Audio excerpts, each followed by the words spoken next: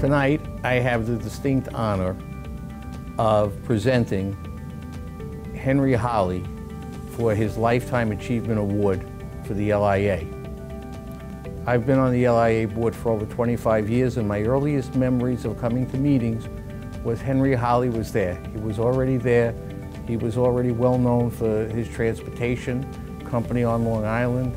He was a contributor, and he still comes to the LIA meetings, and he's still a contributor all these many years later. I'm just pleased that I could present this award to Henry. He's been part of the fabric of the LIA, part of the DNA, and I hope he stays with us for many years to come.